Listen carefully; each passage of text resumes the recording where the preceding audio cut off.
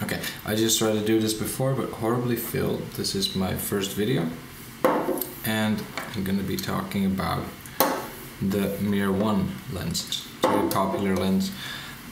It has one problem though, and that is the 0.7 meters of focusing, which is not very impressive. So when relubricating this one, this black one, I came across two little screws. I can show you what it looks like. I'll show you how to take this one apart. I just want to get to the principle right away for the people that might have done this already. So what you have is this is the helicoid, the focusing part.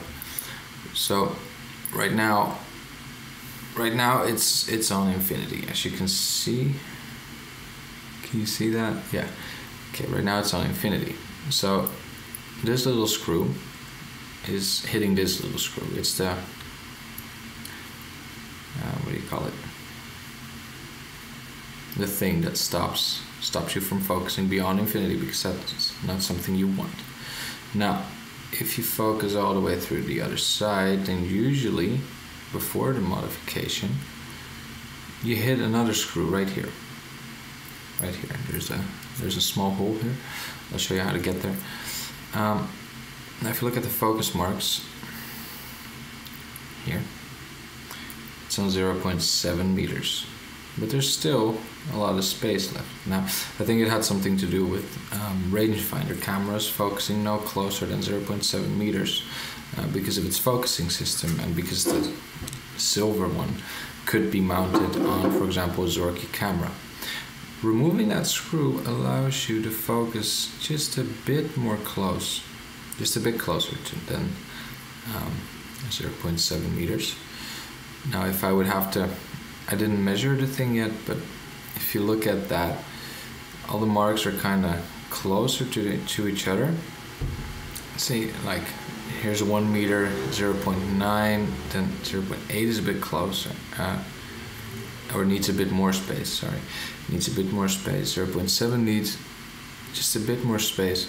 So my guess is that this focus point where we're at now is probably 10 to 12 centimeters closer than the 0.7. So I'm going to show you how to get there. Yeah, here's the trick. In this one, there's only one screw. There's a ring here, black ring, which keeps everything together. So we're going to be removing that ring. Now, they tend to be kind of stuck, so what I did before the shot was took some of this stuff, just in case, because to minimize the chance of ruining a screw. Took some of this stuff, I sprayed it in a 35mm film box, took a Q-tip, I'll just redo it again, and just wet it a bit. Anything to help loosen it up, because once you get these screws stuck, you have to drill them out, and I don't even have gloves, so I probably don't have a drill either. Okay, so I put my screwdriver in, just check if you're actually in the screw, because it's very hard to see. Then I hold it down, and then I grab one of these bad boys, press it down, and I just give it a small turn, and then check if it actually moved along, and it did.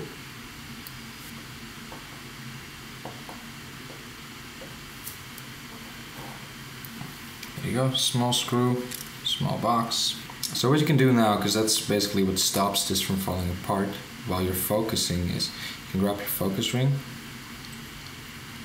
and turn it all the way to infinity, and then you grab it, have some more grip here, and grab this part here and twist open. There. You can feel it coming loose, and you can just twist this part off. Put it aside. Now this whole part comes off, so if you need to do anything with the optical block, I haven't opened one, but it looks like you can just open it here, and yeah, shouldn't be too difficult. So there you go. 0.7, and this is infinity.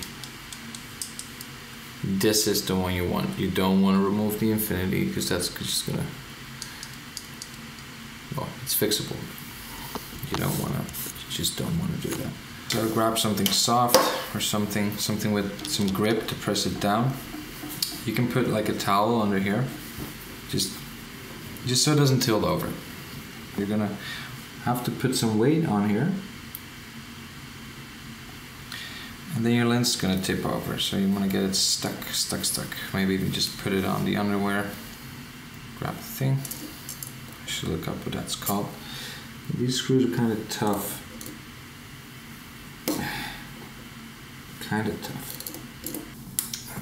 There we go.